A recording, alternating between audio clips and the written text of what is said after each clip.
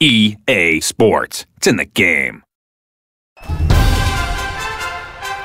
So we chose skills as one of the main components for Season Showdown scoring because it really is about your ability to play the game. You know, we have the other elements, the wanting to make people play better through sportsmanship and play games like real life. We have strategy to really emulate the strategy of football. But when it all boils down to it, it's what do you do with the controller in your hand. So how you play the game and how good you are and your ability to get these stat, skill, abilities to happen will get credits for the game. Yeah, I mean, that's the big thing is, we definitely, when we looked, it's like we need to reward the guys that are good on the, good at playing the game, that can get in there and, are going to get all those user picks, get all those user sacks.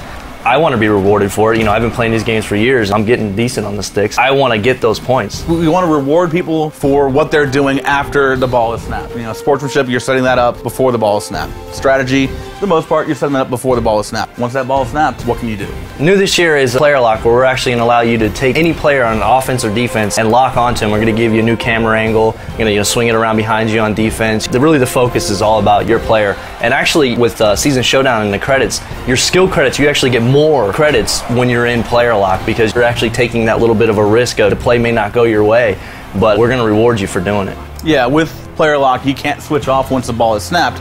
So you're locked, you are player locked on that guy. So you're getting a bonus for being able to make a play when you have that mode on.